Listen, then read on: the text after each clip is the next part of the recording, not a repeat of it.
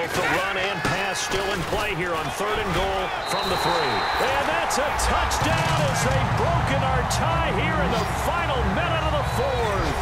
Well, any thoughts about overtime have ended at this juncture. That touchdown puts them up 6. I would imagine they'll kick the extra point now and rely on their defense.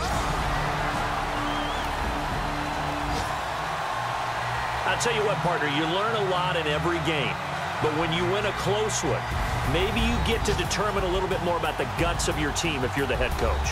It gives you much more than a snapshot now, doesn't it? You get to see the full picture of who your team is, and especially individuals, and how they handle pressure situations. And then moving forward, you have the confidence that late in a close game, hey, we've been here before. We've done this. We've won this game. There's a comfort zone that exists now. So instead of them pressing in those situations, now there's an air of confidence and calm, and then you just watch them go out and execute.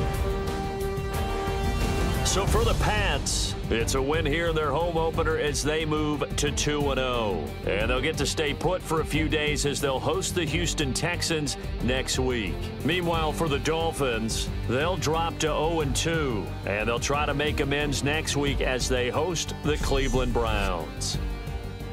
So that'll do it for my partner, Charles Davis, and the best darn crew in the industry. I'm Brandon Gaudin. This has been a presentation of the NFL on EA Sports. The Patriots winners here at home as we say so long from Foxborough.